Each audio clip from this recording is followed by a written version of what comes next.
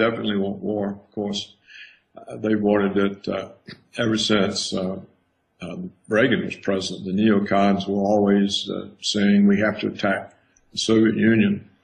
And Reagan said, we're not going to win anything, we're going to end it. And the neocons got where they really disliked Reagan because he wouldn't take advantage of Soviet weakness to attack them. So they're war-minded.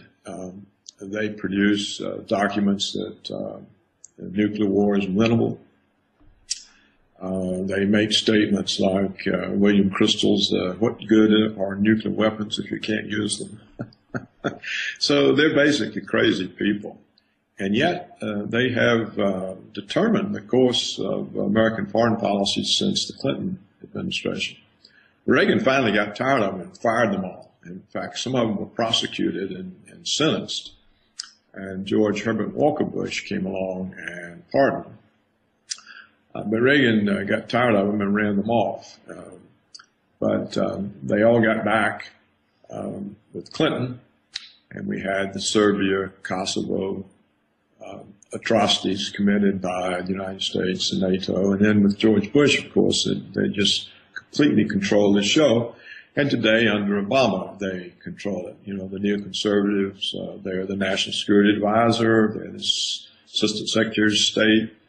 Victoria Nuland, who's overlooking the situation, calls the origin of the coup in Ukraine, Samantha Power, and these women are married to neocons as well. Nuland's married to Kagan. Samantha Power is married to a neocon. So it's neocon on both sides of the marriage. And why do they want war so bad? I mean, some people say they want war to cover up the crazy economy that's going to tank, and they want to blame somebody. I mean, I brought that up offhand, and the comments were, yeah, that sounds like a good idea. I thought, well, if they're trying to, start a war and blame it on Russia, that plan may be working, but the rest of the plan looks completely disheveled. It looks completely amateurish. I mean, just from the guy on the outside that doesn't know anything about foreign policy or the inner workings of government, to me it just looks like you did this during the Olympics, which is a cheap shot. You kicked out the pro-Russian guy, which I'm not all pro-Russia, but I mean, you're in there, assaulting, on a border of a country that is nuclear armed. What are you doing? Well, don't forget, Greg, the neoconservatives have been very clear about their ideology. It's an ideology of American hegemony over the world. It's really, it's like Adolf Hitler all over again. The Germans are the greatest people and the chosen race, and we have the right to overrun others. And this is the argument of the neoconservatives. They don't use the Nazi language. Instead, we're said to be the exceptional people, the indispensable country. And they use these adjectives to elevate the United States above law, both its own law and international law. So it's all right if we commit war crimes by naked aggression. It's all right if we torture. It's all right if we kidnap people in foreign countries and take them to other foreign countries and torture them. This is all just part of America achieving hegemony. And notice the way we achieve hegemony in the neoconservative ideology is not by argument or reason or persuasion or anything like that. It's by force, by violence, by overthrow, by force. So they believe that the only effective force in history is violence, which is, of course, what Karl Marx believed. So they are very dangerous, and it's also a competitive element. They've worked themselves up into a frenzy. It's kind of like, you remember some years ago, the British soccer fans, if there was a soccer game and the fans would go berserk and on rampages and destroy public policy, public property. Well, the neocons are all worked up to a frenzy. They've got to prevail over Russia. They've got to prevail.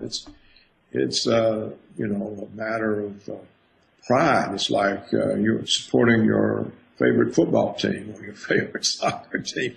And so they're out of control. And so, yes, they do. They do want war. They've wanted it for a long time, and they were frustrated by Reagan. They got some war out of Clinton in Serbia. They got war out of George Bush in Afghanistan, in Iraq.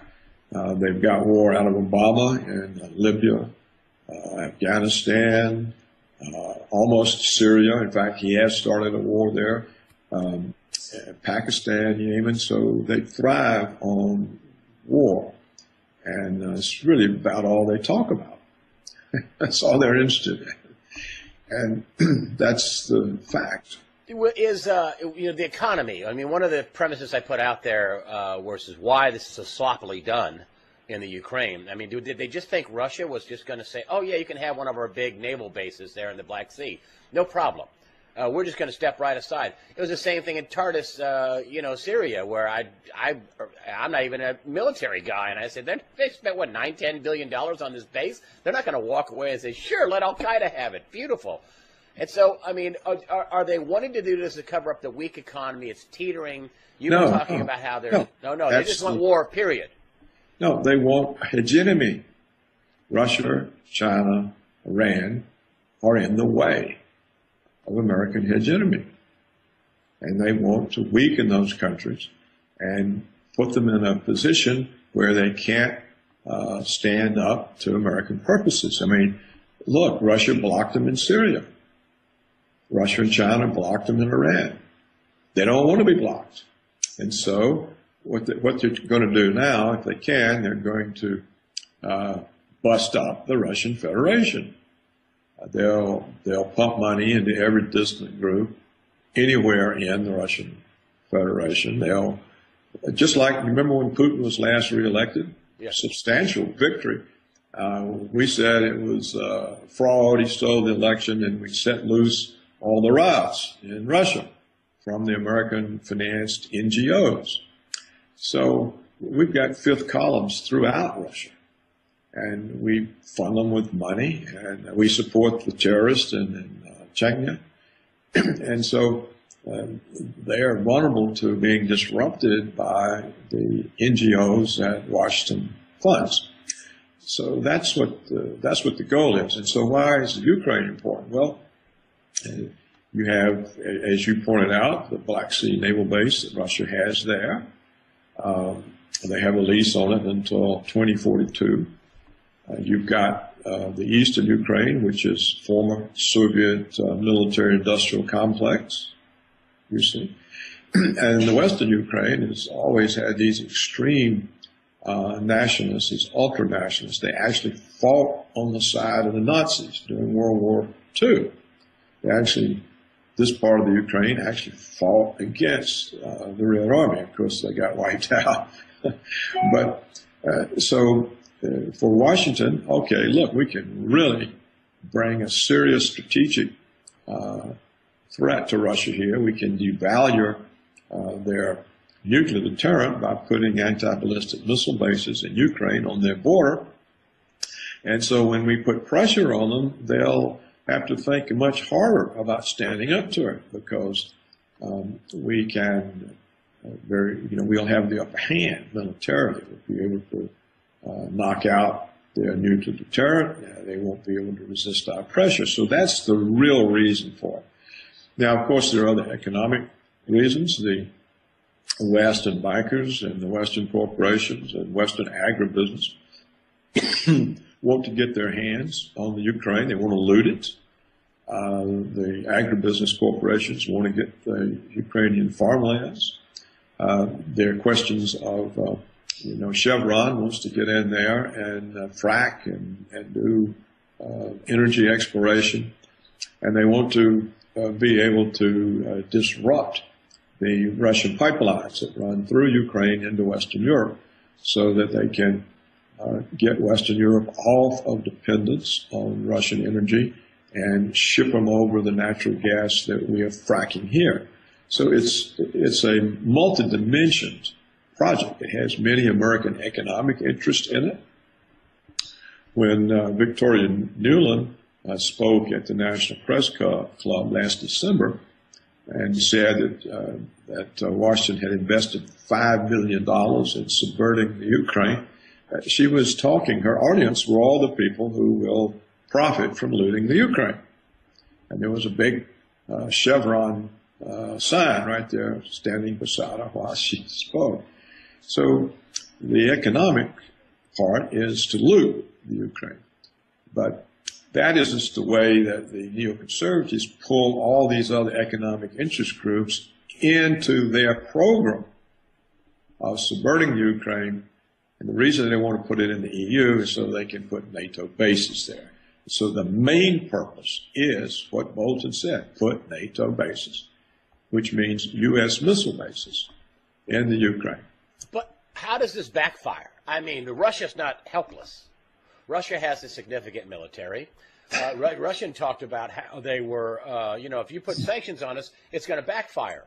And couldn't they implode our economy? Couldn't they sell these treasury bonds? Couldn't they get China to sell these treasury bonds? I mean, we're not the big, strong superpower we once were with all this debt. I mean, we have a lot of debt. I mean, John Williams is talking about 16 trillion plus in liquid dollar assets. It doesn't take that many hundreds of billions of dollars to start a run on the treasuries that are outside the Federal Reserve sphere. Can't this backfire? Can't this cause an implosion of the U.S. economy? Well, no, not that. But what it will do, it will, I think, speed up the arrangements that the BRICS, Brazil, India, China, Russia, and South Africa are making among themselves to abandon the use of the dollar. So I think it will spread that formation of this new bloc. These are the largest countries, and between the five of them, they have half of the world's population. So what you will see is that they simply cease to use the dollar and most likely will cease to hold any dollar-denominated assets. And so, yes, it will weaken the United States because the dollar is the principal mechanism for American financial imperialism. I mean, America is not just a military imperialist, it's a financial imperialist.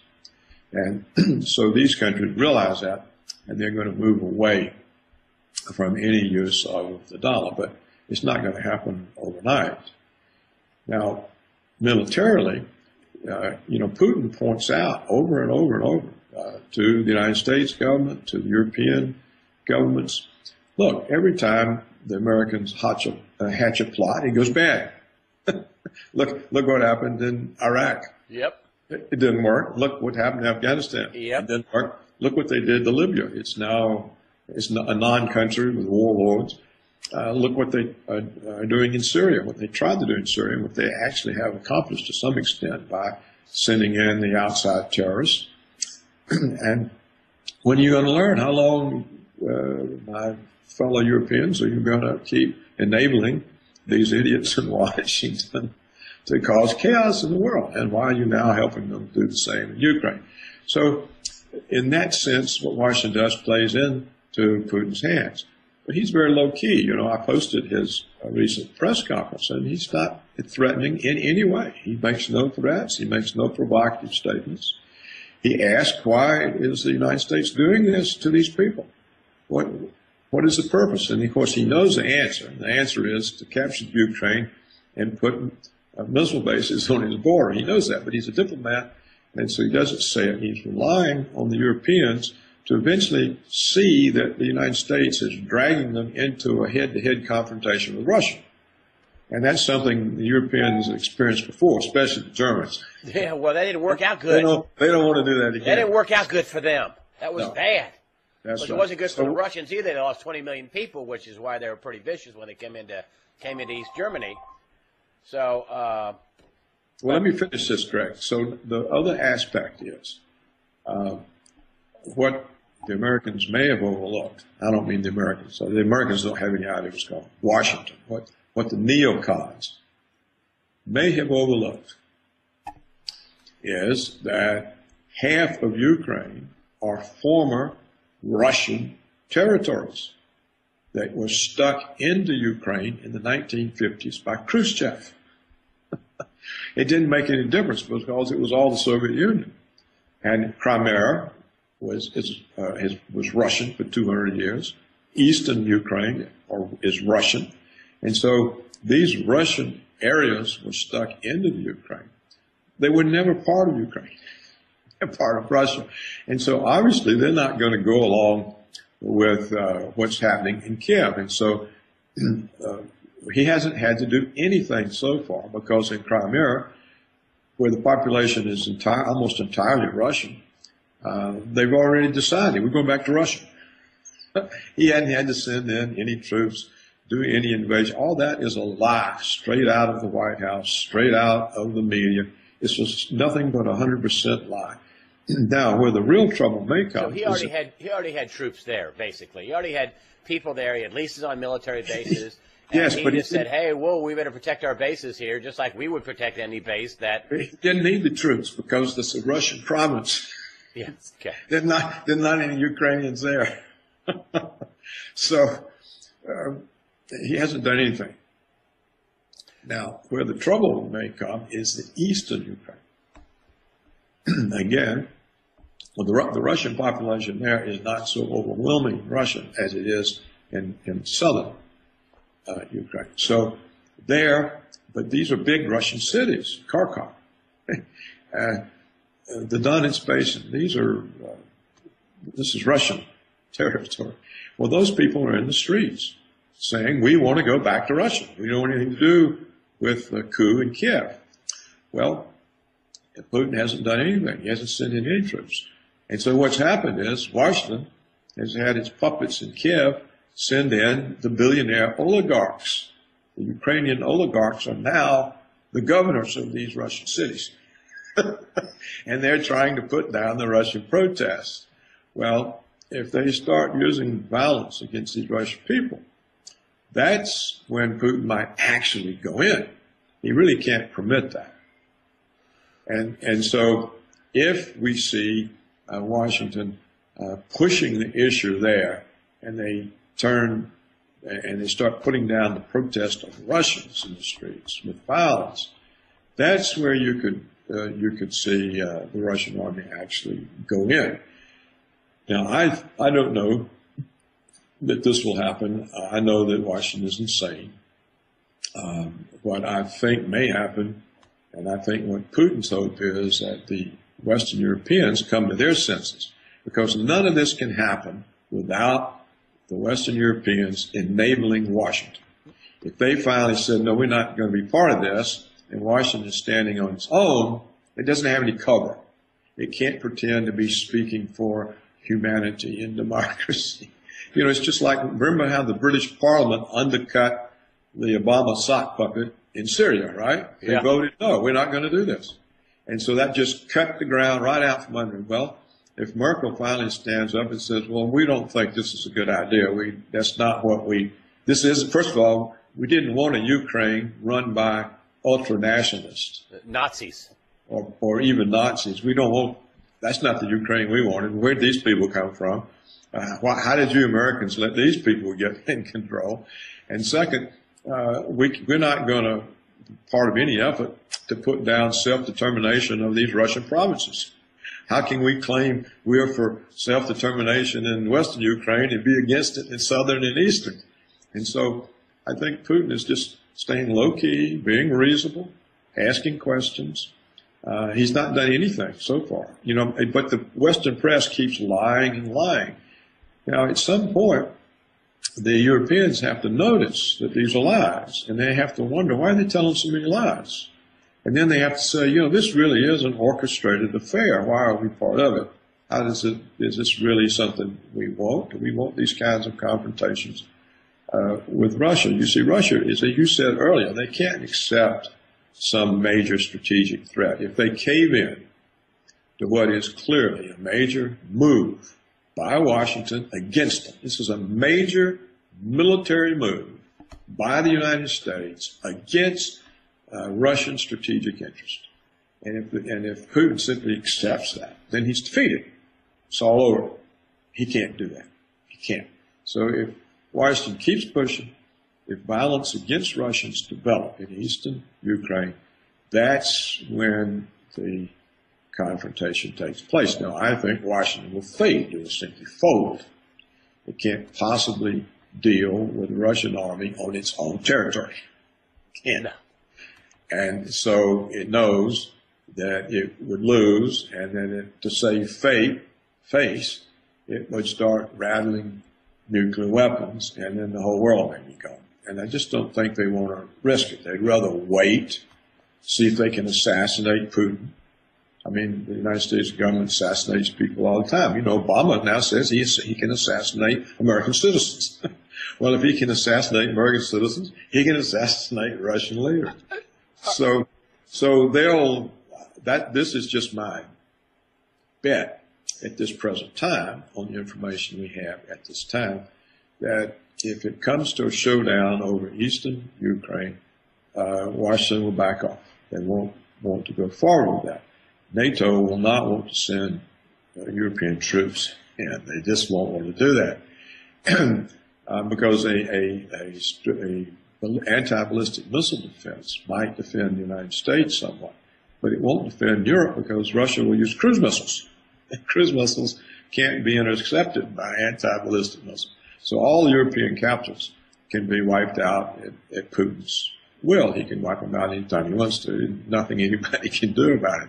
So I just don't think they would want to join a reckless, insane adventure, like a military adventure against Russia. So I think that's Putin's bet. He's saying that at some point the Europeans are going to come to their senses.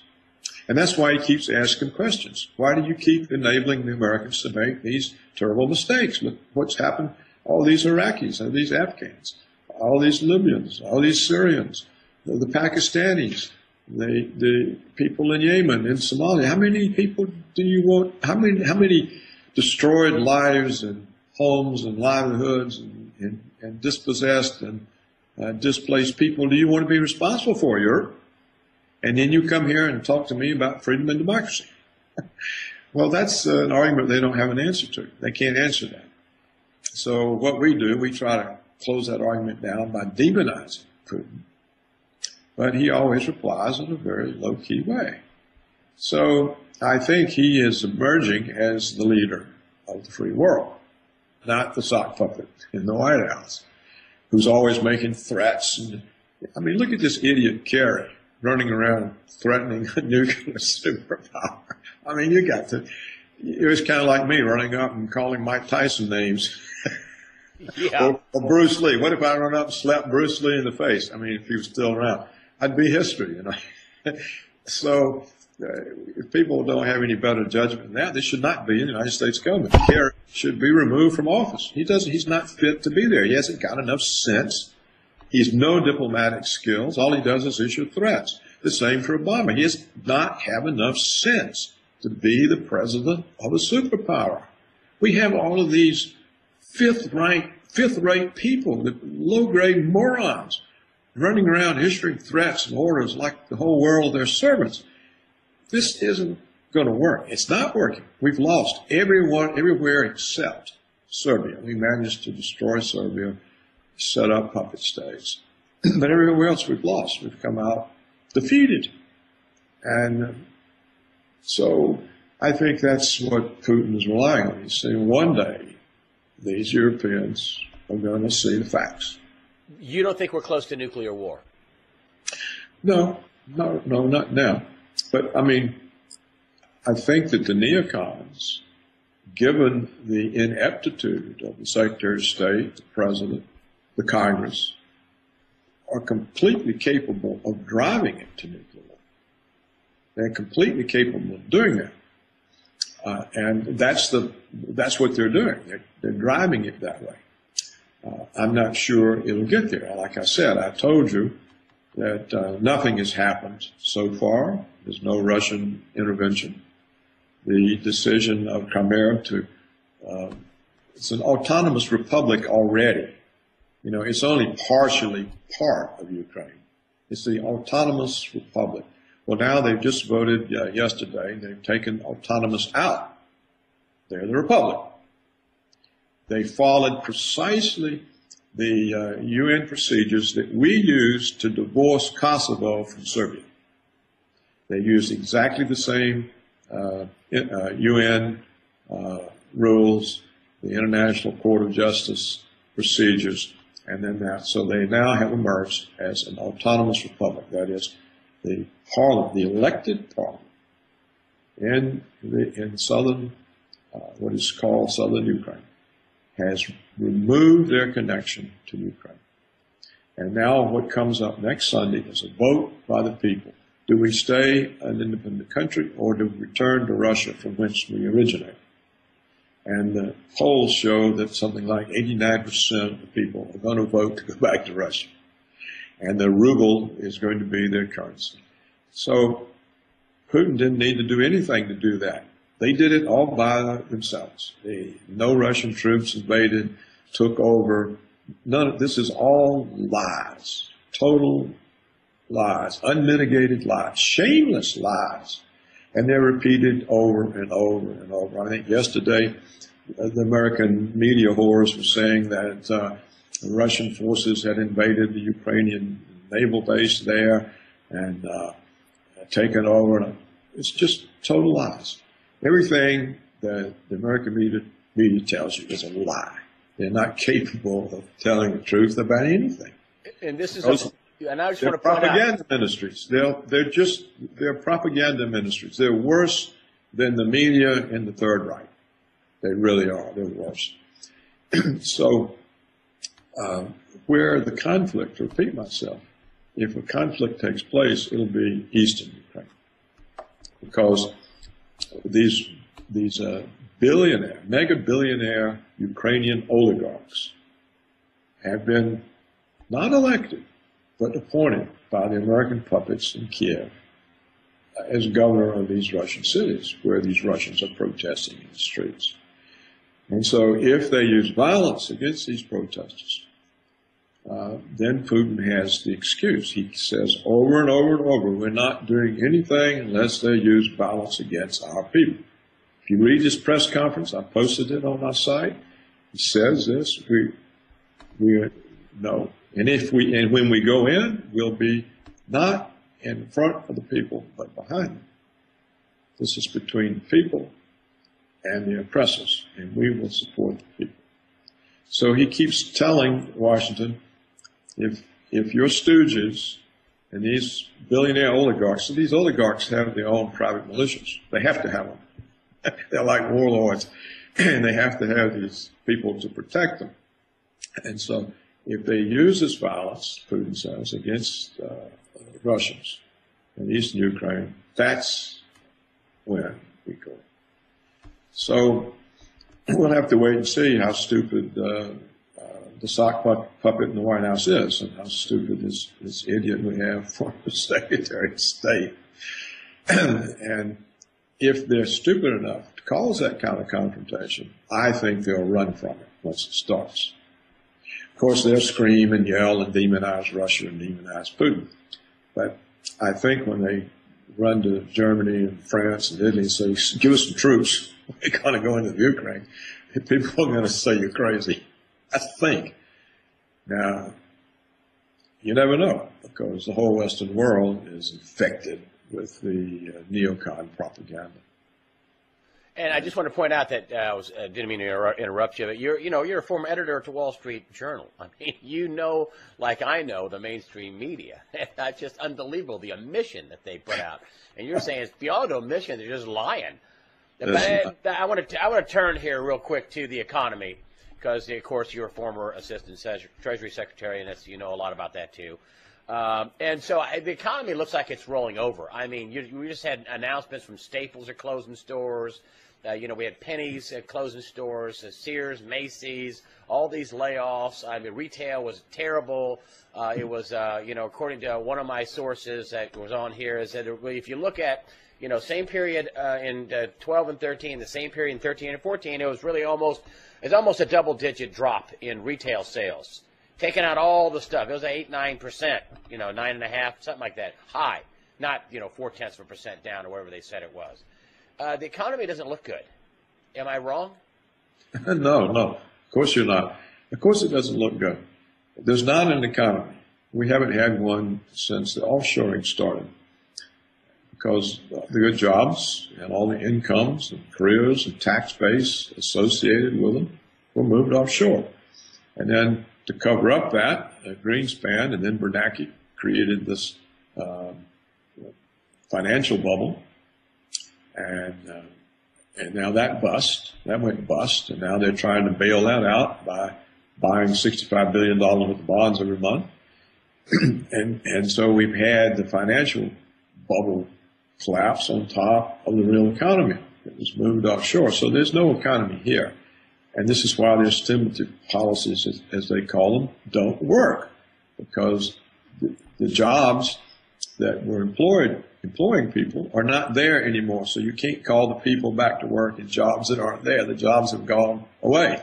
They're in China, Indonesia, somewhere else. So India. So that's the fact. We've never had a recovery. Are we headed for another crash? What? Are we headed for another crash? I think what we're headed for is just a continual sinking. How fast it would be, I don't know. I think because you see everyone's running out of savings. People have been living for 5 years off their savings because they don't. For example, the elderly don't get any interest income. They won't invest in stocks because a big drop, it can take longer to recover than their life expectancy. So what people do is spending down their capital to maintain their lives. Now, as this capital is spent down, there's nothing left to spend. And so consumer spending, retail sales, they just gradually fall, like you pointed out. What you just reported directly contradicts all of the optimistic economic reports we get constantly from the whores in the financial press. I mean, the financial press are probably the worst set of whores. All they do is lie. Oh, this recovery, home sales are up, real estate is up, this is up, oh, jobs, it's just constant BS. And there are no facts that support that. And a lot of it is just doctored statistics from the government. We've talked about it many times, Greg, how they undercount inflation so they can find real GDP growth, how they screw up the jobs reports. And we've talked about it many times on your show. We won't do this again. So you're right, there is an economy. I don't think there's going to be just another sudden. There could be a sudden collapse because of all the money the Fed is pumping into the system. This is inconsistent with the dollar's value and with the dollar being the reserve currency. And as we've also talked about on your show, to protect the dollar from quantitative easing, the Federal Reserve has been selling naked shorts in the gold market to keep the gold price from rising so rapidly that it exposes the worthlessness of the dollar. So they can do that. They can keep selling these naked shorts because of the way the markets are set up. It's almost like the markets were set up so they could be manipulated. And by the way, your premise is now backed up in foreign press and also Bloomberg saying, hey, looks like the gold market's been manipulated. Just like you said. Yeah. Go ahead. I'm sorry.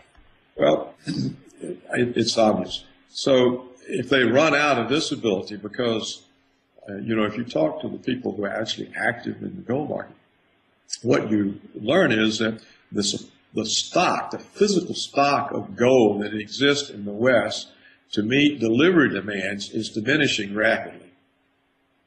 So that one day the Chinese will buy 100 tons of gold and we won't be able to make delivery.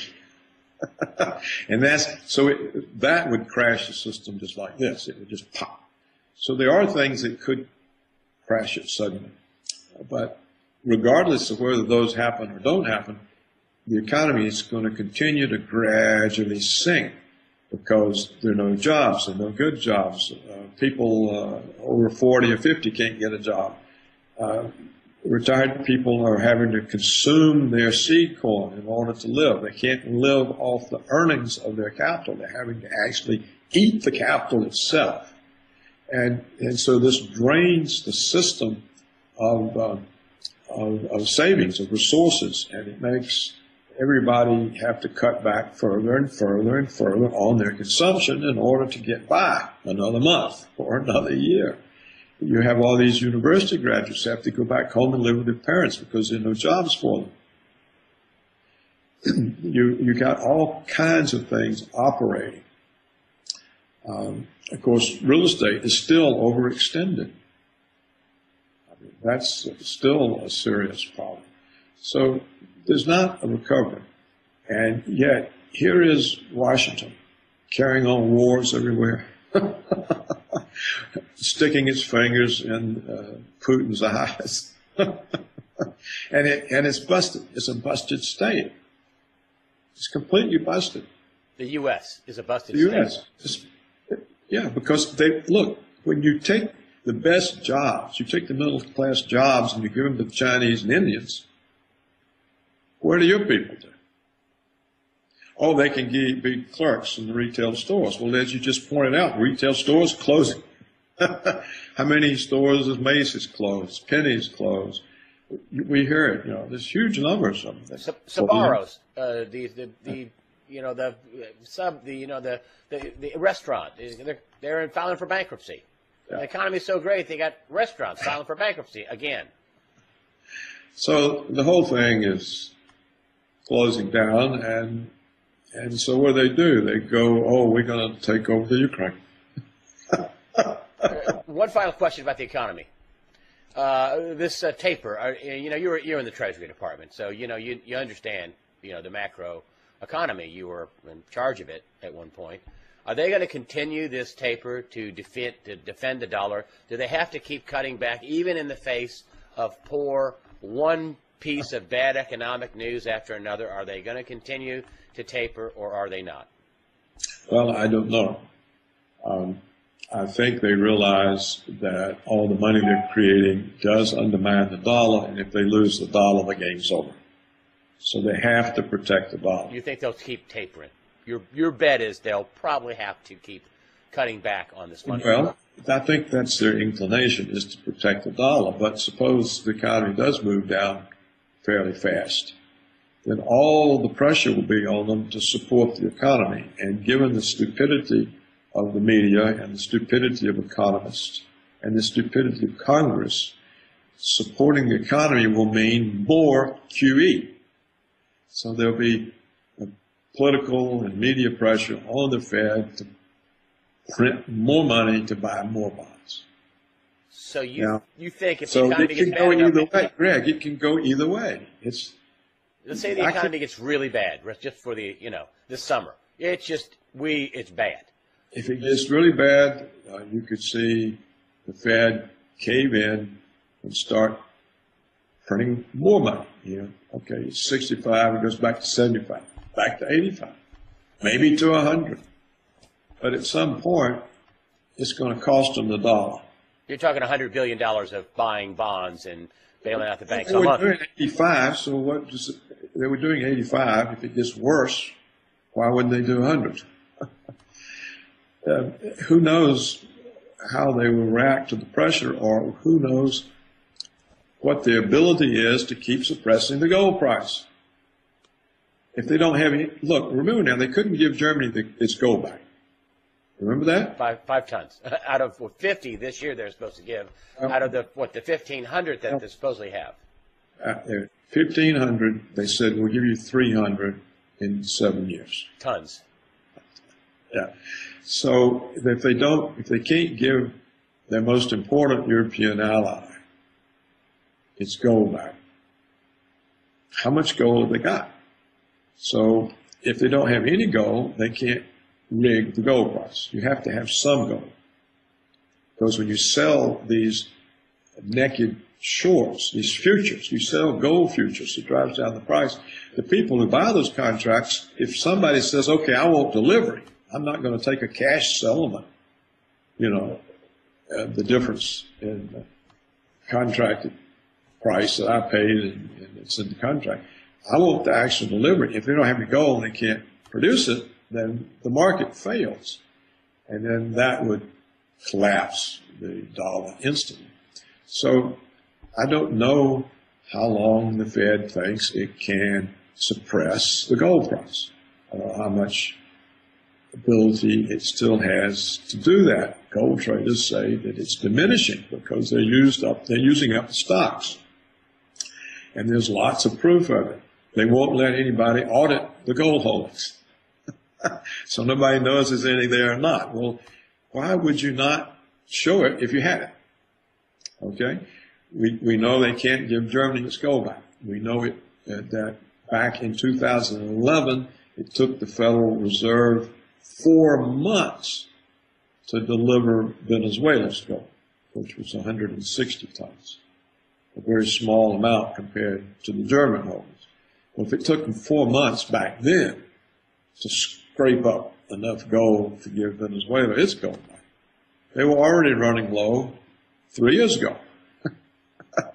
So it really depends. If they can't keep the gold price suppressed, what's going to happen is it's going to hit 2,000, 2,500, 3,000. The whole world's going to look at the dollar and say it ain't worth this. What is this phony exchange rate between the dollar and the yen and the Chinese yuan and the euro and the Russian ruble?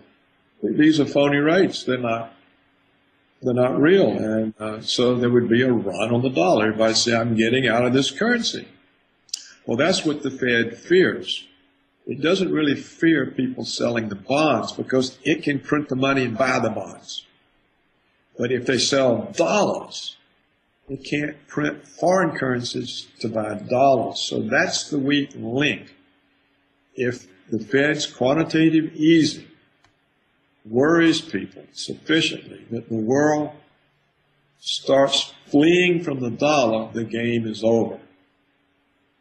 So that's why the fight at the gold market is a fight to the death. What they're doing is, I think, they're just prolonging how long the dollar lives, because if they're using up their gold, and of course the Chinese are buying it like crazy. I mean, last year the Chinese intake of gold exceeded world production. So if they lose the ability to suppress the gold price or keep it from going too high, then the game's up. And so that's why I think they will be inclined, if they can get away with it, to continue reducing QE. It can take a long time to cut back to zero. But each time they do a little bit, it kind of reassures dollar holders. You're sitting there holding all these dollars. Well, you know, they're only doing $65 billion a month now. They were doing 85. And then if next year they're only doing 55, then you feel a little bit better. You feel like somehow the policy is moving under control, that the Fed is reducing the rate of money printing, and so since you don't really know exactly what to do anyhow, you sit and hold the dollars.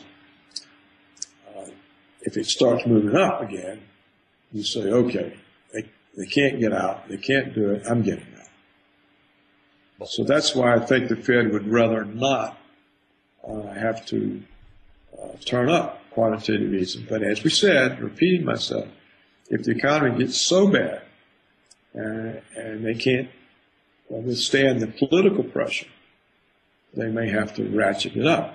And I think that will cost them the dollar. Well, I want to close with your book. I don't have a copy, but here's the title. It's How America Was Lost. I just did a print out with a copy. Looks like the title of the cover of the book. It's just out, brand new, out. I didn't want to wait to interview you to get a copy of the book, so I just printed one off. And it talks about from 9/11 to the police and / war state. Just give me a quick overview about your book, How America Was Lost. Here it is, just recently released. Right. Now this is basically the non-economic part of the story. You know, the previous book that came out last year, The Failure of Laissez-Faire Capitalism, that's the economic part of how the economy was lost. Now this is the part about how the constitutional, legal, and political system were lost. 9/11 is the direct cause of the destruction of the Bill of Rights, the Constitution, habeas corpus, due process, accountable government. We now have this unaccountable police state, universal spying. All of this is strictly unconstitutional, and most of it is illegal under the Foreign Intelligence Surveillance Act. The NSA, what they're doing is strictly illegal. Now, Congress comes along and passes ex post facto laws legalizing today the illegal behavior of the past. Now, this is also unconstitutional, an ex post facto law. In other words, that's when you come in and you change the legal status of something in the past. So if something in the past was illegal, instead of prosecuting it, you pass a law and you make it legal. Or if something was legal, but you want to get that person, you pass a law making it illegal and you apply it to the past. That's what ex post facto laws are. They're strictly unconstitutional, and yet now they're routine. The administration routinely proposes them, the Justice Department routinely justifies them, and the Congress routinely passes unconstitutional ex post facto laws. So clearly, we are no longer a constitutional regime. The government is not accountable to law. If it violates a law, it simply passes a law making it legal to violate it. So it's like if I control the law and I decide I want to shoot Mr. X, but it's strictly illegal, I shoot him. The police come for me. I say, no, look, I've just passed another law making it legal. Go away. That's the way we now function. That's the way the United States functions. It's endemic in the Justice Department. It is a lawless entity. The United States government is lawless, totally lawless. They can pick you up off the street, throw you in the dungeon, never account for you to anybody, to no court, to no jury, not even to your relatives, not to you. They don't even have to tell you why you're there. Or they can send a drone and blow you to smithereens, and they don't have to account. They can simply say, well, we suspect he might have been a terrorist. That's all they have to do. So this is not a nation of laws. But if you're not a nation of laws, you're a tyranny. And so the United States is now a tyranny, and it's lost. How do you get back from being a tyranny? How do we get back from the NSA? Snowden, who revealed what was going on. Of course, it was going on. Other people told us. The government lied through its teeth and said, no, it's not going on. And Snowden actually gave them the documents that proved it. Okay. That's why they want him. They want to get him. So, what did he say? He said, well, when it goes this far, how do you get back? You can't get it back. You've got a Gestapo. Get it back. You can't. How can you get respect for the Constitution back? It's been dead since Bush, George W. Bush. It's dead now for 4 terms of an American president. 2 Bush terms, 2 Obama terms. Actually, it really goes back to the last term of Clinton, in which this Constitution is in our way. We just push it aside. We make pronouncements that we don't have to abide by. We don't have to abide by law. Remember now when the Bush regime with Dick Cheney started torturing people? Strictly illegal under international law, strictly illegal under U.S. law.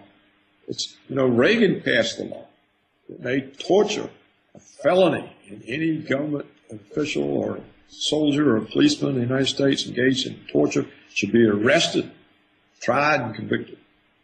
That's the law. It's on the books. Reagan wrote on the books. There were probably other versions of that before that.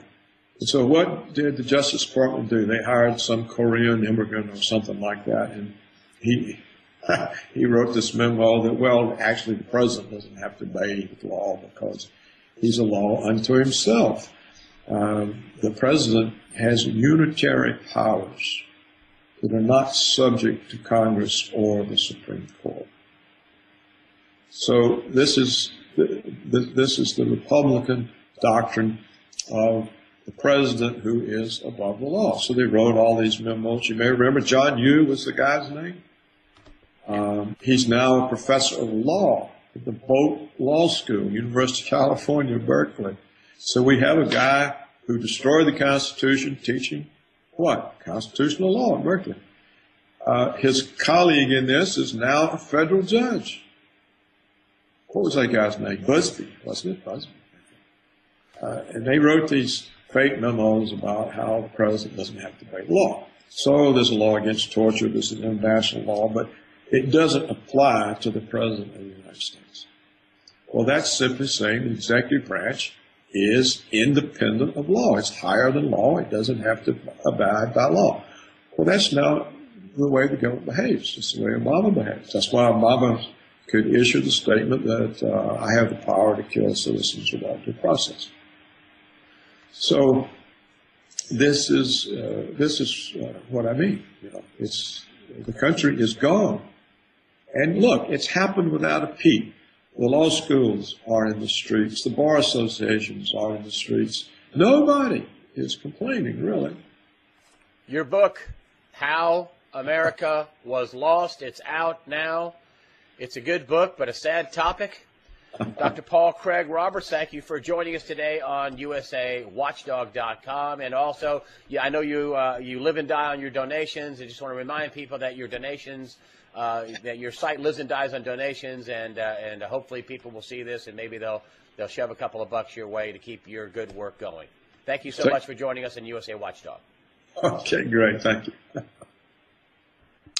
When Victoria Nuland spoke at the National Press Club last December and said that Washington had invested $5 million in subverting the Ukraine, she was talking, her audience were all the people who will profit from looting the Ukraine. And there was a big chevron sign right there standing beside her while she spoke. So the economic part is to loot the Ukraine. But that is the way that the neoconservatives pull all these other economic interest groups into their program of subverting the Ukraine. And the reason they want to put it in the EU is so they can put NATO bases there. So the main purpose is what Bolton said, put NATO bases, which means U.S. missile bases in the Ukraine. But how does this backfire? I mean, Russia's not helpless. Russia has a significant military. Russia talked about how they were, if you put sanctions on us, it's going to backfire. And couldn't they implode our economy? Couldn't they sell these treasury bonds? Couldn't they get China to sell these treasury bonds? I mean, we're not the big, strong superpower we once were with all this debt. I mean, we have a lot of debt. I mean, John Williams is talking about 16 trillion plus in liquid dollar assets. You know, it doesn't take that many hundreds of billions of dollars to start, a run on the treasuries that are outside the Federal Reserve sphere. Can't this backfire? Can't this cause an implosion of the U.S. economy? Well, no, not that. But what it will do, it will, I think, speed up the arrangements that the BRICS, Brazil, India, China, Russia, and South Africa, are making among themselves to abandon the use of the dollar. So I think it will spread that formation of this new bloc. These are the largest countries, and between the five of them, they have half of the world's population. So what you will see is that they simply cease to use the dollar and most likely will cease to hold any dollar-denominated assets. And so, yes, it will weaken the United States because the dollar is the principal mechanism for American financial imperialism. I mean, America is not just a military imperialist, it's a financial imperialist. And so these countries realize that, and they're going to move away from any use of the dollar. But it's not going to happen overnight. Now, militarily, Putin points out over and over and over to the United States government, to the European governments, look, every time the Americans hatch a plot, it goes bad. Look what happened in Iraq. Yep. It didn't work. Look what happened in Afghanistan. Yep. It didn't work. Look what they did to Libya. It's a non-country with warlords. Look what they are doing in Syria, what they tried to do in Syria, what they actually have accomplished to some extent by sending in the outside terrorists. And when are you going to learn? How long, my fellow Europeans, are you going to keep enabling these idiots in Washington to cause chaos in the world? And why are you now helping them do the same in Ukraine? So in that sense, what Washington does plays into Putin's hands. But he's very low key. You know, I posted his recent press conference, and he's not threatening in any way. He makes no threats. He makes no provocative statements. He asked, why is the United States doing this to these people? What is the purpose? And of course, he knows the answer. And the answer is to capture Ukraine and put missile bases on his border. He knows that, but he's a diplomat, and so he doesn't say it. He's relying on the Europeans to eventually see that the United States is dragging them into a head-to-head confrontation with Russia. And that's something the Europeans experienced before, especially the Germans. Yeah, well, that didn't work out good. They don't want to do that again. That didn't work out good for them. That was No. bad. That's But right. it wasn't good for the So- Russians either. They lost 20 million people, which is why they were pretty vicious when they came into East Germany. So, Well, let me finish this, Greg. So the other aspect is what the Americans may have overlooked. I don't mean the Americans. So the Americans don't have any idea what's going on. Washington, what the neocons may have overlooked is that half of Ukraine are former Russian territories that were stuck into Ukraine in the 1950s by Khrushchev. It didn't make any difference because it was all the Soviet Union. And Crimea was Russian for 200 years. Eastern Ukraine is Russian. And so these Russian areas were stuck into the Ukraine. They were never part of Ukraine. They're part of Russia. And so obviously they're not going to go along with what's happening in Kiev. And so he hasn't had to do anything so far because in Crimea, where the population is almost entirely Russian, they've already decided we're going back to Russia. He hadn't had to send in any troops, do any invasion. All that is a lie, straight out of the White House, straight out of the media. This was nothing but 100% lie. Now, where the real trouble may come, so he already had troops there, basically. He already had people there. He had leases on military bases. And yes, but he just said, "Hey, whoa, we better protect our bases here, just like we would protect any base that." He didn't need the troops because it's a Russian province. Yeah. Okay. There are not any Ukrainians there. So he hasn't done anything. Now, where the trouble may come is the eastern Ukraine. Again, well, the Russian population there is not so overwhelming Russian as it is in southern Ukraine. So there, but these are big Russian cities, Kharkov, the Donetsk Basin. This is Russian territory. Well, those people are in the streets saying, we want to go back to Russia. We don't want anything to do with the coup in Kiev. Well, Putin hasn't done anything. He hasn't sent in any troops.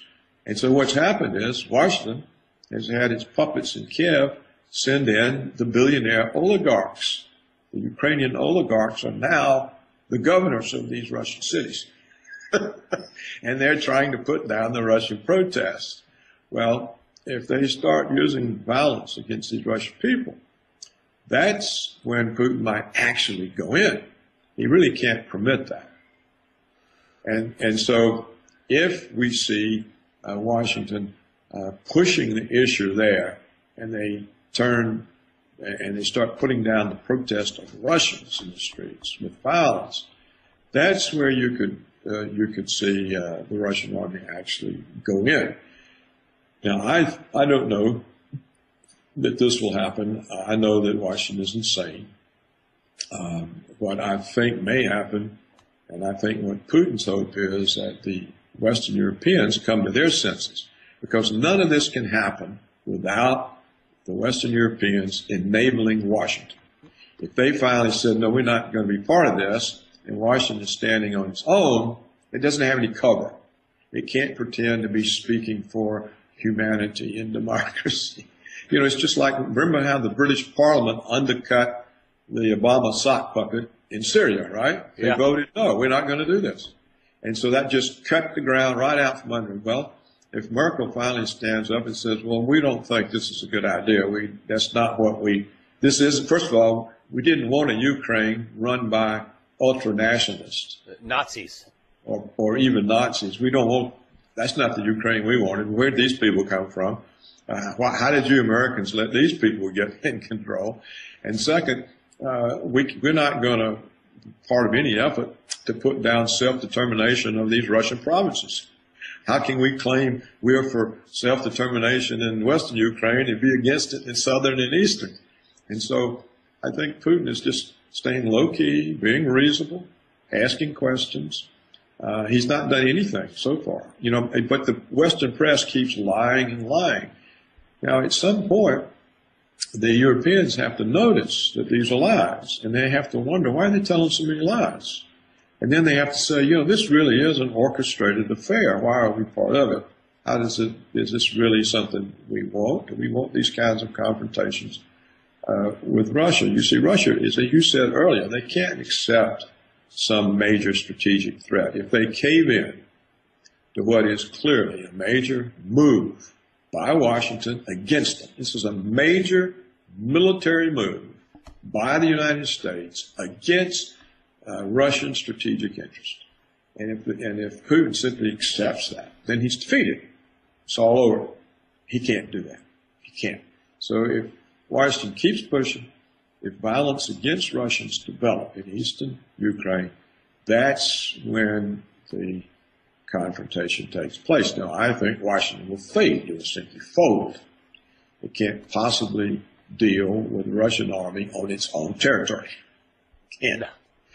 And so it knows that it would lose, and then to save face, it would start rattling nuclear weapons, and then the whole world may be gone. And I just don't think they want to risk it. They'd rather wait, see if they can assassinate Putin.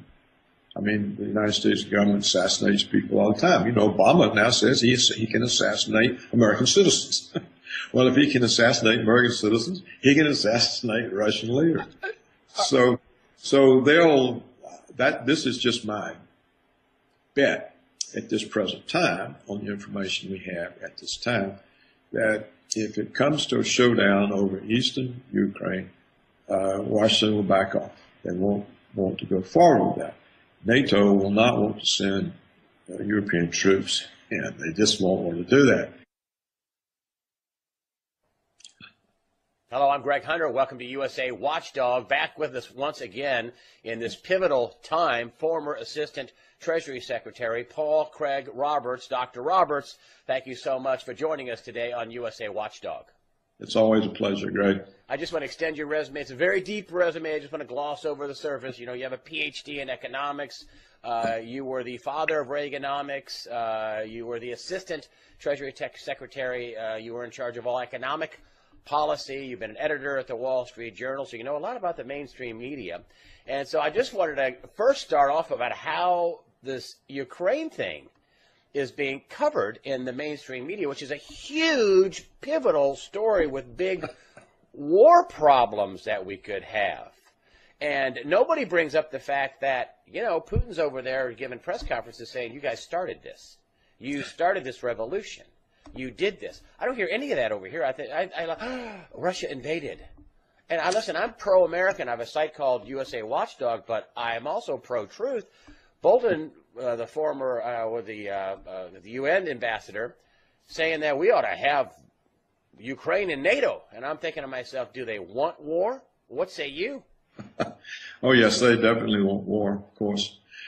They wanted it ever since Reagan was president. The neocons were always saying we have to attack the Soviet Union. And Reagan said, we're not going to win anything. We're going to end it. And the neocons got where they really disliked Reagan because he wouldn't take advantage of Soviet weakness to attack them. So they're war-minded. They produce documents that nuclear war is winnable. They make statements like William Kristol's, what good are nuclear weapons if you can't use them? So they're basically crazy people. And yet they have determined the course of American foreign policy since the Clinton administration. Reagan finally got tired of them and fired them all. In fact, some of them were prosecuted and sentenced. And George Herbert Walker Bush came along and pardoned them. But Reagan got tired of them and ran them off. But they all got back with Clinton, and we had the Serbia, Kosovo atrocities committed by the United States and NATO. And then with George Bush, of course, they just completely controlled the show. And today, under Obama, they control it. You know, the neoconservatives, they're the National Security Advisor, they're the Assistant Secretary of State. Victoria Nuland, who's overlooking the situation, calls the origin of the coup in Ukraine, Samantha Power, and these women are married to neocons as well. Nuland's married to Kagan. Samantha Power is married to a neocon. So it's neocon on both sides of the marriage. And why do they want war so bad? I mean, some people say they want war to cover up the crazy economy that's going to tank, and they want to blame somebody. I mean, I brought that up offhand, and the comments were, yeah, that sounds like a good idea. I thought, well, if they're trying to, start a war and blame it on Russia, that plan may be working, but the rest of the plan looks completely disheveled. It looks completely amateurish. I mean, just from the guy on the outside that doesn't know anything about foreign policy or the inner workings of government, to me it just looks like you did this during the Olympics, which is a cheap shot. You kicked out the pro-Russian guy, which I'm not all pro-Russia, but I mean, you're in there, assaulting, on a border of a country that is nuclear armed. What are you doing? Well, don't forget, Greg, the neoconservatives have been very clear about their ideology. It's an ideology of American hegemony over the world. It's really, it's like Adolf Hitler all over again. The Germans are the greatest people and the chosen race, and we have the right to overrun others. And this is the argument of the neoconservatives. They don't use the Nazi language. Instead, we're said to be the exceptional people, the indispensable country. And they use these adjectives to elevate the United States above law, both its own law and international law. So it's all right if we commit war crimes by naked aggression. It's all right if we torture. It's all right if we kidnap people in foreign countries and take them to other foreign countries and torture them.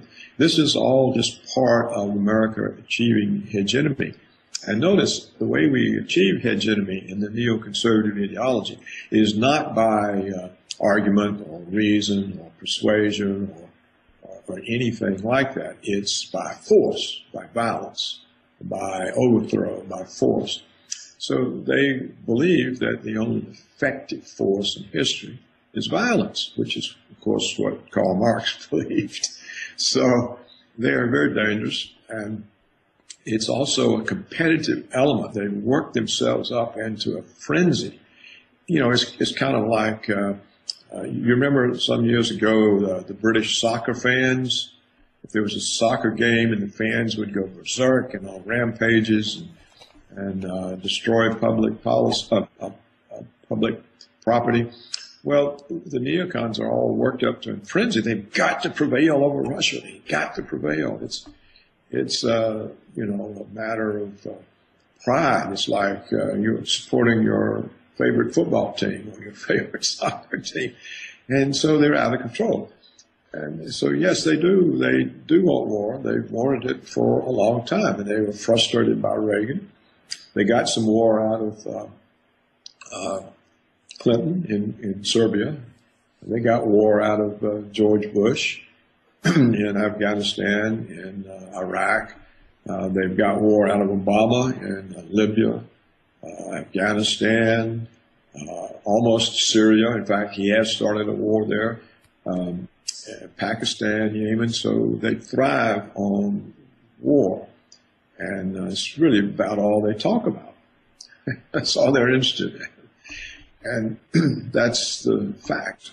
Is the economy? I mean, one of the premises I put out there was why this is so sloppily done in the Ukraine. I mean, did they just think Russia was just going to say, "Oh yeah, you can have one of our big naval bases there in the Black Sea, no problem. We're just going to step right aside." It was the same thing in Tartus, Syria, where I'm not even a military guy, and I said they spent what $9-10 billion on this base. They're not going to walk away and say, "Sure, let Al Qaeda have it, beautiful." And so, I mean, are they wanting to do this to cover up the weak economy? It's teetering. You were talking about how they're no, they just want war, period. No, they want hegemony. Russia, China, Iran are in the way of American hegemony.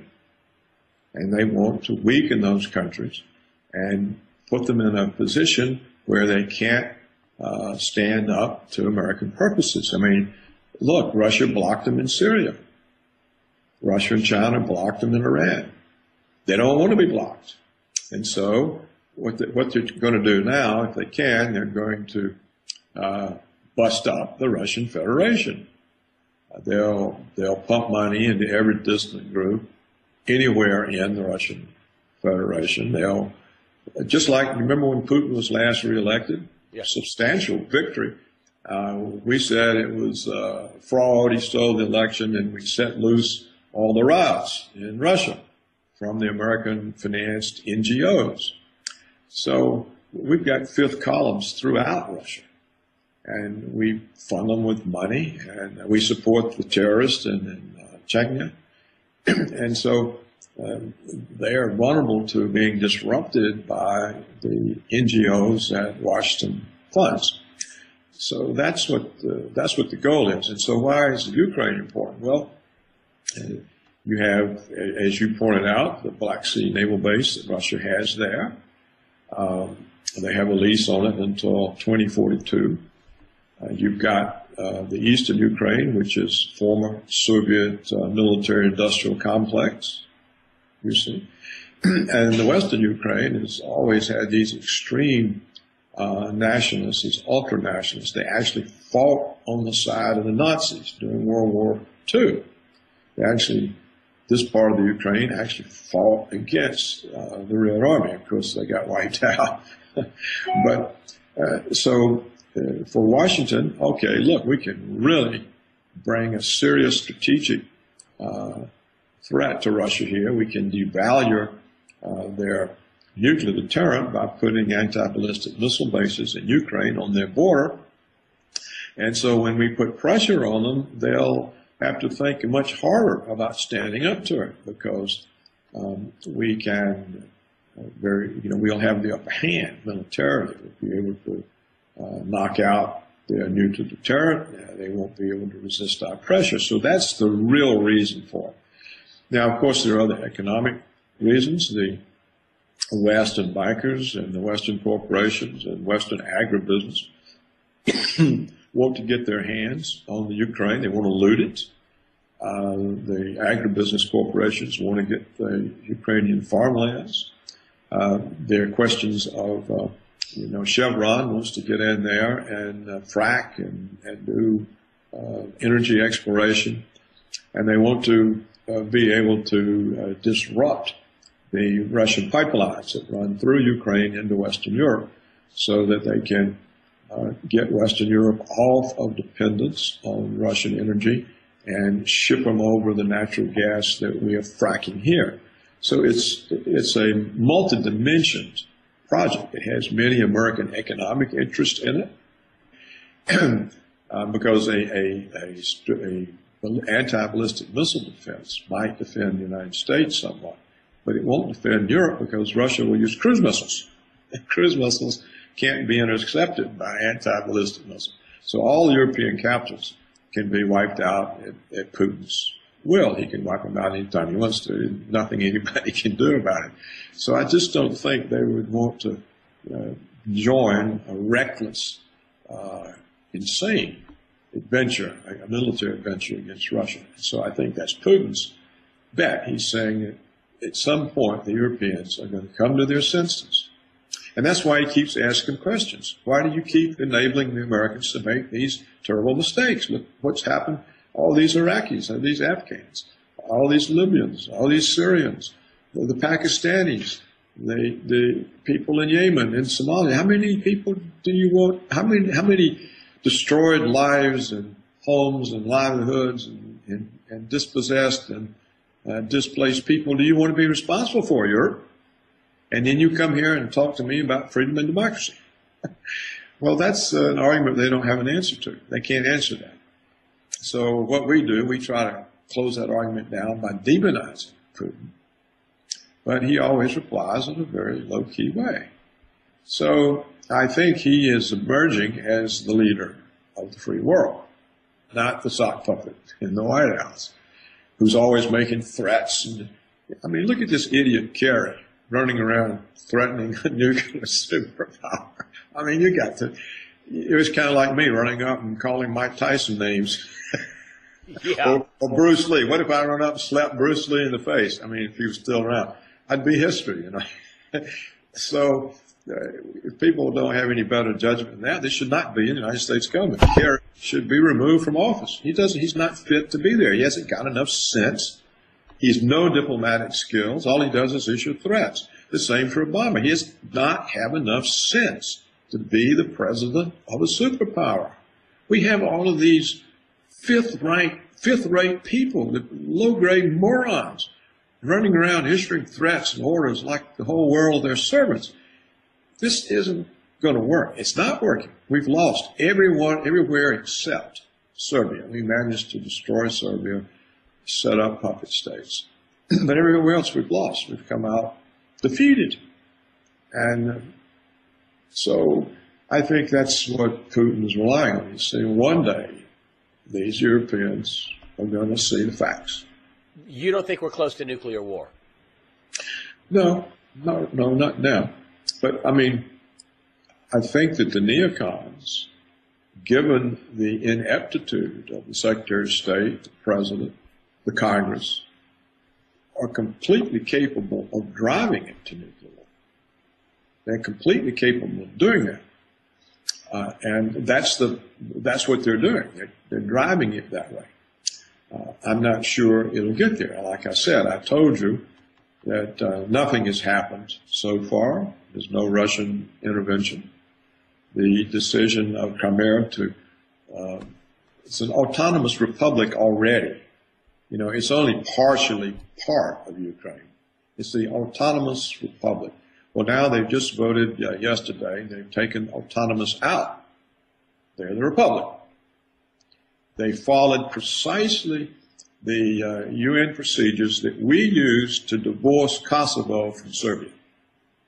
They used exactly the same UN rules, the International Court of Justice procedures, and then that. So they now have emerged as an autonomous republic. That is, the parliament, the elected parliament in southern, what is called southern Ukraine, has removed their connection to Ukraine. And now what comes up next, I definitely want war, of course. They've wanted it ever since Reagan was president. The neocons were always saying we have to attack the Soviet Union. And Reagan said, no, we're not going to win anything, we're going to end it. And the neocons got where they really disliked Reagan because he wouldn't take advantage of Soviet weakness to attack them. So they're war-minded. They produce documents that nuclear war is winnable. They make statements like William Kristol's, what good are nuclear weapons if you can't use them? So they're basically crazy people. And yet they have determined the course of American foreign policy since the Clinton administration. Reagan finally got tired of them and fired them all. In fact, some of them were prosecuted and sentenced. and George Herbert Walker Bush came along and pardoned them. But Reagan got tired of them and ran them off. But they all got back with Clinton, and we had the Serbia, Kosovo atrocities committed by the United States and NATO. And then with George Bush, of course, they just completely controlled the show. And today, under Obama, they control it. You know, the neoconservatives, they're the National Security Advisor, they're the Assistant Secretary of State, Victoria Nuland, who's overlooking the situation, calls the origin of the coup in Ukraine, Samantha Power, and these women are married to neocons as well. Nuland's married to Kagan, Samantha Power is married to a neocon, so it's neocon on both sides of the marriage. And why do they want war so bad? I mean, some people say they want war to cover up the crazy economy that's going to tank, and they want to blame somebody. I mean, I brought that up offhand, and the comments were, yeah, that sounds like a good idea. I thought, well, if they're trying to, start a war and blame it on Russia, that plan may be working, but the rest of the plan looks completely disheveled. It looks completely amateurish. I mean, just from a guy on the outside that doesn't know anything about foreign policy or the inner workings of government, to me it just looks like you did this during the Olympics, which is a cheap shot. You kicked out the pro-Russian guy, which I'm not all pro-Russia, but I mean, you're in there, assaulting, on a border of a country that is nuclear armed. What are you doing? Well, don't forget, Greg, the neoconservatives have been very clear about their ideology. It's an ideology of American hegemony over the world. It's really, it's like Adolf Hitler all over again. The Germans are the greatest people and the chosen race, and we have the right to overrun others. And this is the argument of the neoconservatives. They don't use the Nazi language. Instead, we're said to be the exceptional people, the indispensable country. And they use these adjectives to elevate the United States above law, both its own law and international law. So it's all right if we commit war crimes by naked aggression. It's all right if we torture. It's all right if we kidnap people in foreign countries and take them to other foreign countries and torture them. This is all just part of America achieving hegemony. And notice the way we achieve hegemony in the neoconservative ideology is not by argument or reason or persuasion or anything like that. It's by force, by violence, by overthrow, by force. So they believe that the only effective force in history is violence, which is, of course, what Karl Marx believed. So they are very dangerous, and it's also a competitive element. They've worked themselves up into a frenzy. It's kind of like, you remember some years ago, the British soccer fans, if there was a soccer game and the fans would go berserk and on rampages and destroy public policy, public property.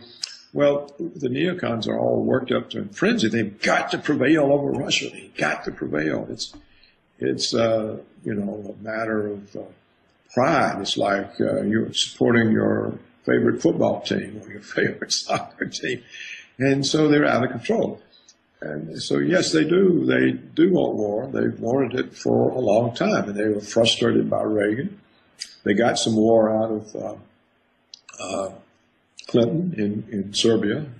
They got war out of George Bush in Afghanistan, in Iraq. They've got war out of Obama in Libya, Afghanistan, almost Syria. In fact, he has started a war there. Pakistan, Yemen. So they thrive on war. And it's really about all they talk about. That's all they're interested in. And that's the fact. Is the economy? I mean, one of the premises I put out there was why this is so sloppily done in the Ukraine. I mean, did they just think Russia was just going to say, "Oh yeah, you can have one of our big naval bases there in the Black Sea, no problem"? We're just going to step right aside. It was the same thing in Tartus, Syria, where I'm not even a military guy, and I said they spent what $9-10 billion on this base. They're not going to walk away and say, sure, let Al Qaeda have it. Beautiful. And so, I mean, are they wanting to do this to cover up the weak economy? It's teetering. You've been talking about how they're they just want war. Period. No, they want hegemony. Russia, China, Iran are in the way of American hegemony. And they want to weaken those countries and put them in a position where they can't stand up to American purposes. I mean, look, Russia blocked them in Syria. Russia and China blocked them in Iran. They don't want to be blocked. And so what they're going to do now, if they can, they're going to bust up the Russian Federation. They'll pump money into every dissident group anywhere in the Russian Federation. They'll, just like, remember when Putin was last reelected? Yes. Substantial victory. We said it was fraud, he stole the election, and we set loose all the riots in Russia from the American-financed NGOs. So we've got fifth columns throughout Russia. And we fund them with money, and we support the terrorists in Chechnya. And so they are vulnerable to being disrupted by the NGOs that Washington funds. So that's what the goal is. And so why is Ukraine important? Well, you have, as you pointed out, the Black Sea naval base that Russia has there. They have a lease on it until 2042. You've got the eastern Ukraine, which is former Soviet military-industrial complex, you see. And the western Ukraine has always had these extreme nationalists, these ultra-nationalists. They actually fought on the side of the Nazis during World War II. This part of the Ukraine actually fought against the Red Army. Of course, they got wiped out. But for Washington, okay, look, we can really bring a serious strategic threat to Russia here. We can devalue their nuclear deterrent by putting anti-ballistic missile bases in Ukraine on their border. And so when we put pressure on them, they'll have to think much harder about standing up to it, because we can we'll have the upper hand militarily. We'll be able to knock out their nuclear deterrent. They won't be able to resist our pressure. So that's the real reason for it. Now, of course, there are other economic reasons. The Western bankers and the Western corporations and Western agribusiness want to get their hands on the Ukraine. They want to loot it. The agribusiness corporations want to get the Ukrainian farmlands. There are questions of Chevron wants to get in there and frack and do energy exploration, and they want to be able to disrupt the Russian pipelines that run through Ukraine into Western Europe, so that they can get Western Europe off of dependence on Russian energy and ship them over the natural gas that we are fracking here. So it's a multi-dimensioned project. It has many American economic interests in it. When Victoria Nuland spoke at the National Press Club last December and said that Washington had invested $5 million in subverting the Ukraine, she was talking, her audience were all the people who will profit from looting the Ukraine. And there was a big Chevron sign right there standing beside her while she spoke. So the economic part is to loot the Ukraine. But that isn't the way that the neoconservatives pull all these other economic interest groups into their program of subverting the Ukraine. And the reason they want to put it in the EU is so they can put NATO bases there. So the main purpose is what Bolton said, put NATO bases, which means U.S. missile bases in the Ukraine. But how does this backlink came into East Germany? So, well, let me finish this, Greg. So the other aspect is what the Americans may have overlooked, I don't mean the Americans, so the Americans don't have any idea what's going on. Washington, what the neocons may have overlooked is that half of Ukraine are former Russian territories that were stuck into Ukraine in the 1950s by Khrushchev. It didn't make any difference because it was all the Soviet Union. And Crimea was Russian for 200 years. Eastern Ukraine is Russian. And so these Russian areas were stuck into the Ukraine. They were never part of Ukraine. They're part of Russia. And so obviously they're not going to go along with what's happening in Kiev. And so he hasn't had to do anything so far because in Crimea, where the population is almost entirely Russian, they've already decided we're going back to Russia. He hadn't had to send in any troops, do any invasion. All that is a lie, straight out of the White House, straight out of the media. It's just nothing but 100% lie. Now, where the real trouble may come. So he already had troops there, basically. He already had people there. He had leases on military bases. Yes, he but just said, "Hey, whoa, we better protect our bases here, just like we would protect any base that." He didn't need the troops because this is a Russian province. Yeah, okay. There's not any Ukrainians there. So he hasn't done anything. Now, where the trouble may come is the eastern Ukraine. Again, well, the Russian population there is not so overwhelming Russian as it is in southern Ukraine. So there, but these are big Russian cities, Kharkov, the Donetsk Basin. This is Russian territory. Well, those people are in the streets saying, we want to go back to Russia. We don't want anything to do with the coup in Kiev. Well, Putin hasn't done anything. He hasn't sent in any troops. And so what's happened is Washington has had its puppets in Kiev send in the billionaire oligarchs. The Ukrainian oligarchs are now the governors of these Russian cities. And they're trying to put down the Russian protests. Well, if they start using violence against these Russian people, that's when Putin might actually go in. He really can't permit that. And so if we see Washington pushing the issue there, and they turn and they start putting down the protest of Russians in the streets with violence, that's where you could see the Russian army actually go in. Now, I don't know that this will happen. I know that Washington is insane.